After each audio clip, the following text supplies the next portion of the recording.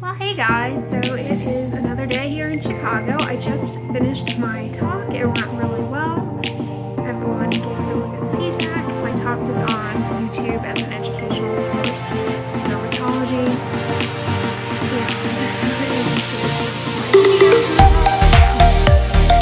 went really, really well.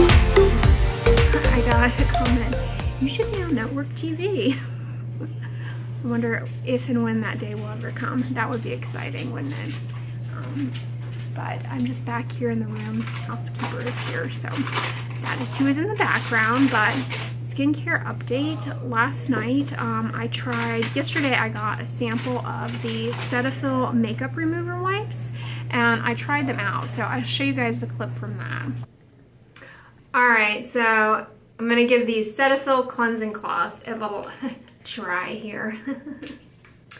But the only sunscreen that I have been applying today and reapplying is the EltaMD UV Clear. So there really isn't like any tint to take off, but then I'm wearing my Maybelline Colossal Mascara.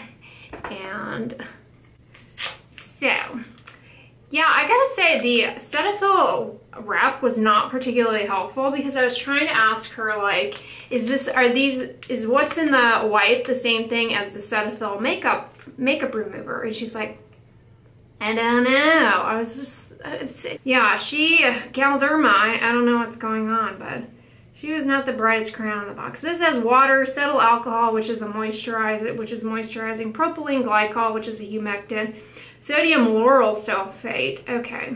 Tear open packet. Gently wipe your face, including eye area, to remove makeup and impurities. There is no need to rinse. I disagree with that. I don't think you want to leave detergent on your skin. I disagree with that. I think you would definitely want to double cleanse. I am going to, when I'm in the shower, I'm going to use the Cetaphil Daily Facial Cleanser, which we all know is not great. This is a creamy one, I think. Maybe it's not. It has masking fragrance in it. So neither of these are great. But let's see how good the wipes do. Really the test here is the mascara. This is a waterproof mascara. So yeah, I didn't bring my Cozy cleansing oil because the bottle's too big. I didn't have time to aliquot it. So we're just going to try this out here. And, you know, I'm kind of minimalistic with what I bring to these meetings because I know that there are tons of, there's a lot of samples of stuff. So rather than weigh my suitcase down with my usual skincare routine, I just kind of wing it. I just make sure I have sunscreen. That's the only thing I care about. And of course my mascara. They're not going to be giving out mascara at something like this. Alright, it's actually doing a pretty good job. Not too bad. But yeah, I mean, the rep was totally clueless as to the ingredients in this. I was like, is it the same? Are the ingredients the same as what's in the Cetaphil makeup remover, just on a wipe? And she's like, I don't know. I mean, and it's not as though she had a massive stockpile of stuff that she had to talk about there. I mean, she really, literally, all she was responsible for was a candy dish full of these little, of the Cetaphil cleansing wipes. And that was her sole responsibility. And she couldn't tell me that. I mean, Galderma, who are you hiring? She was not doing a very good job. It was early enough in the day that she shouldn't have been fatigued, so I don't know. Kind of reminded me of that episode of Will and Grace where Jack gets demoted. He's like working at Barney's and he gets demoted to perfumes atomizer. He has to sample the perfume and he feels so, you know, down on himself. I don't know, maybe Galderma demoted her to cleansing wipe sampler. So not too bad. I think Cetaphil is much better than the Neutrogena makeup remover wipes. You guys will remember when I tried those disasters out. But the best micellar water out there, the only one that I like is the Bioderma Sensio Bio one. The rest of them suck. So yeah, it did an okay job taking the makeup off. I was gonna use the Cetaphil cleanser to do the second step as I verbalized last night, but I couldn't get the packet open. So I wound up, I also had a sample of the CeraVe Hydrating Cleanser, which I should have just used from the beginning. CeraVe Hydrating Cleanser generally works pretty well at getting off water-resistant makeup and sunscreen by itself, so I ended up using that and did just fine. But the makeup wipes were pretty nice, pretty gentle, but I wouldn't leave that feeling behind on the skin. Anyways, what else can I update you guys on? Oh, another thing I also used last night. So you guys know I have a background history of atopic dermatitis, commonly referred to as eczema. And whenever I'm in a new environment or the ambient humidity drops, it tends to flare. And we're not in Houston anymore, although it's not as though Chicago is dry by any means, but just in comparison to the swamp, it's a little drier. And that in combination with that EltaMD body wash stuff really dried out my skin. And by the end of the conference yesterday, my skin was like really itchy. Just from being in, I think from being in the air conditioning and everything. But anyways, long story short, I had a sample of the CeraVe lotion with pramoxine in it, their anti-itch one. Nipped it in the butt immediately. Travel. But anyways, I've got a different shirt on today, gray, and I'm loving this jewelry. It's really cute. But yeah, the talks have been really good and I've really been enjoying myself. So I'm gonna head out now and get a little lunch and I will take you guys along. But I have to tell you, people in Chicago are really friendly. Yesterday I went into Trader Joe's to buy an apple, and the checkout person complimented my Totoro socks. No, I'm not wearing the same pair. I have multiple pairs of Totoro socks.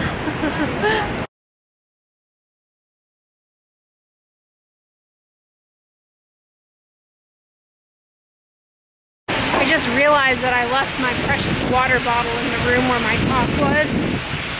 So I'm really hoping that it's still there. That represents an epic travel fail. I love that little water bottle. Granted, I have the second one because it came in a 2-pack. The other one is at home.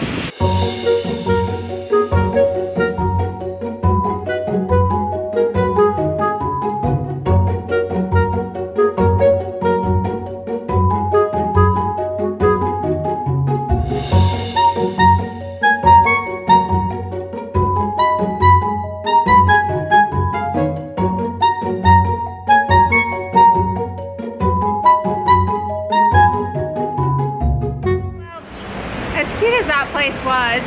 I don't think it was a good lunch option. They mostly just had cake and sweets. So I found another protein bar that is actually open. So maybe I can get my cauliflower rice fix in here. I love these kinds of places where it's so straightforward. Let's go in and see their menu. Ooh, it's pretty in here.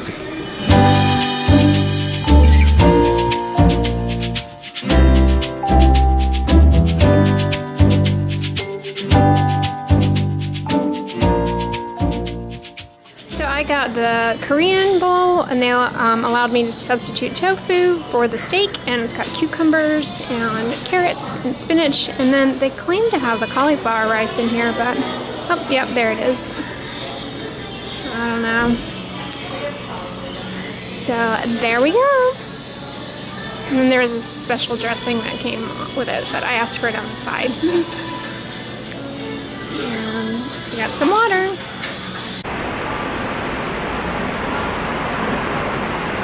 Well, I was not impressed. It was like 3 tablespoons of rice cauliflower and it wasn't cooked properly. Oh well, at least I tried and was moderately successful, but I don't recommend protein bars, rice cauliflower. Yes, I know Trader Joe's has rice cauliflower and rice broccoli, but I just want Costco to get my Taylor Farms back.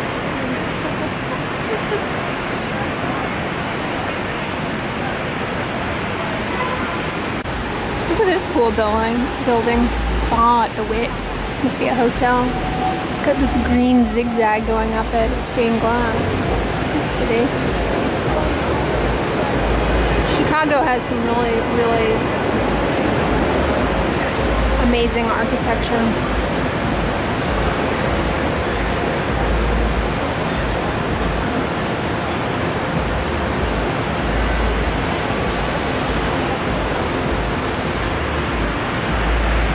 Buildings are really unique. A lot of history behind the architecture here.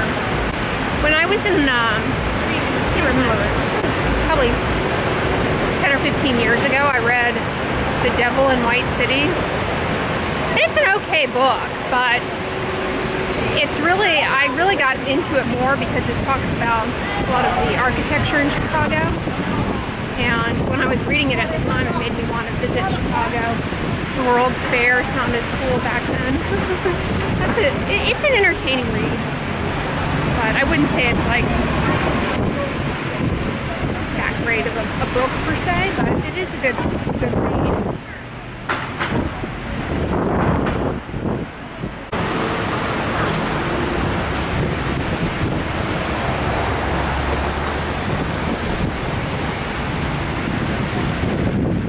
Hoping I can get my water bottle back. I'm headed back into the conference. Oh, look, Fannie Mae. It's sort of like See's Candies, but a Chicago thing, chocolate. I think it's Chicago. Could be mistaken on that. Good news, I was able to get my water bottle back, untouched. I wanted a child's water bottle from Costco. There it is. My win for not losing it. This thing has been a lifesaver. Well, hey guys, what's up? I'm back in my room and I just filled up my water bottle in the lobby. They have infused waters where they have a little thing that floats fruit into the water, and this is pineapple. It's really nice. Oh, and it's nice and cold too. Anyways, I just got back. It's the end of the day, and I thought I would share with you guys, you know, they have an exhibit hall here with a lot of samples. I thought I would share with you all some of the stuff that I picked up. That was, you know, just from the exhibit hall. You guys seem to enjoy seeing this type of thing. So, first up, I got a little pouch from CeraVe, and within the pouch, I already mentioned that this bad boy was a real helper last night with I had a little bout of itch. This is CeraVe's Itch Relief Moisturizing Lotion. It's really good. It has Pramoxin in it, which is very cooling and helps distract the discomfort of itch. So I like that. It's fragrance free, and it also has their ceramide mixture in it. And then also, as I mentioned, their foaming facial cleanser. This one's really nice. I don't find this to be drying whatsoever. And also their hydrating cleanser. This one is not foaming, and it's a little bit more creamy, and it's also very nice if you don't like the foam. You all have heard me review these before, so I will just kind of go through quickly. Then some samples. They have an eye repair cream here that's a little silly. And they also have eye creams that are really just whatever moisturizer you use on your face, just put it around your eyes. You don't need a separate eye cream. It's kind of silly. I know I use the Color Science 3-in-1 tinted under eye thing, but I mostly just like that product because of the applicator, and I like it for touching up tinted sunscreen throughout the day. And I really like the look of the Color Science one, so that's why I like that. But otherwise, there's no need to have some separate gimmicky eye cream with a bunch of like silly ingredients like stem cell factors, please. Okay, and then CeraVe also, I also got their day cream. This is their SPF 30. It is a combination sunscreen, zinc octinoxate, and it also has their ceramides in it. It has hyaluronic acid. This one is a little pricey. And then it has their encapsulated retinol in it. I'm not so confident in the encapsulated retinol as far as its stability throughout the day, particularly if you wear it outside, as this would be intended to with the SPF 30. I don't know how stable that retinol is going to be. But they claim that it is encapsulated in such a manner that it stays stable. I like this okay. I don't know that I would rush out to buy it, but you guys asked me about it a fair amount.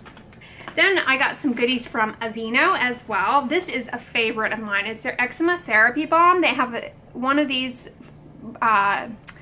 marketed towards adults, which I have here, and then they have one marketed towards babies, but they're pretty much the same thing. This is really nice.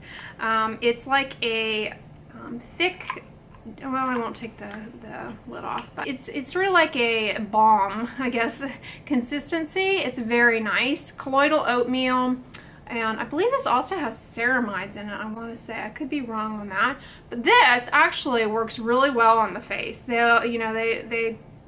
They don't make that claim, but I have tried it on my face and it works really well. Very good for sensitive skin, and also very good if you're just going through like kind of the peeling either of topical retinoids like tretinoin or oral retinoids like Accutane. It can be really helpful. Then I got their ultra hydrating calming cleanser. And then I got 2 sunscreens from Aveeno as well. Their daily moisturizer, which you all know I really enjoy, the ultra calming one. This one is fragrance free. It is a mineral exclusive sunscreen. It does have quite a bit of a cast associated with it, which you all are aware of, but I like it, and it's a good drugstore mineral exclusive sunscreen. You can get it to blend into the skin pretty well, and it's moisturizing, fragrance free. Then their chemical sunscreen, the Aveeno Positively Radiant. I wish they would leave the fragrance out of this, because the fragrance in this is really, really somehow strong. I don't know. I can't tolerate this one. This stings around the eyes a fair amount in my experience, but what is nice about this is that it has their soy complex in it, which I swear when I use the night cream version of this, I do see a brightening effect. It's a really good drugstore brightener, and you know, affordable. And then from Elta, I got another UV Clear sunscreen. I love their UV Clear sunscreen. It's what I'm currently wearing and brought with me on this trip, so now I have another one.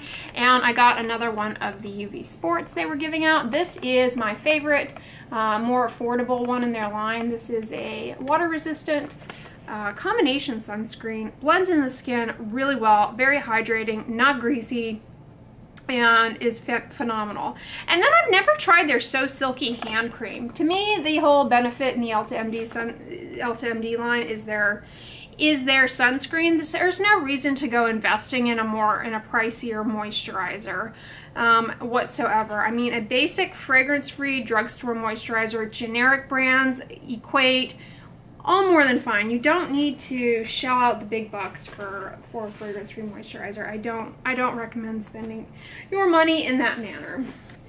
Then I got, this is a company that I like quite a bit, DHS, or Pearson and Covey Inc. They make a variety of, they're similar to a lot of the Vanity Cream products. They make fragrance-free skincare products that are eczema-friendly. This is their zinc pyrithione dandruff shampoo. It is 2% zinc pyrithione versus like Head and Shoulders is 1%. This is phenomenal for dandruff, for seborrheic dermatitis. You lather it up on the skin as a face wash, let it sit on there, and then rinse it off. It's also wonderful for tinea versicolor. Lather it on the body, let it sit on the skin for a while, and then rinse it off.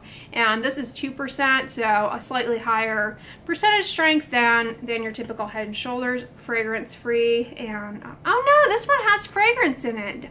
Darn! It's really hard to find a fragrance-free shampoo. Ugh.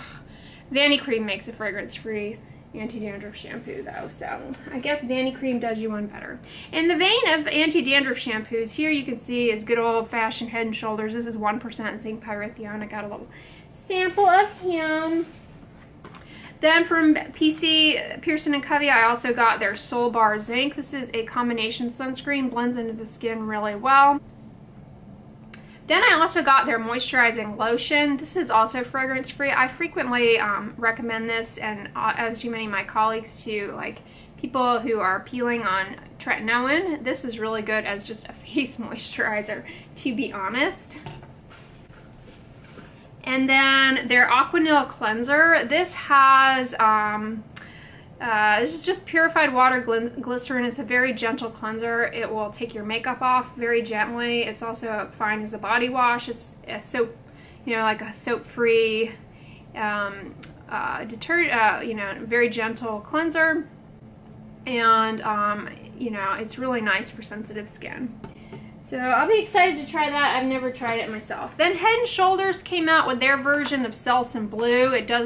It contains fragrance and it contains peppermint oil to tingle and methylchloroisothiazolinone. So if you're allergic to that, do know that. But the selenium sulfide in this is the active anti-dandruff ingredient. Just like zinc pyrithione shampoos can be used, selenium sulfide shampoos can likewise be used, and both are effective. Neither one seems to really be any jazzier than the other as far as dandruff, tinea versicolor, seborrheic dermatitis.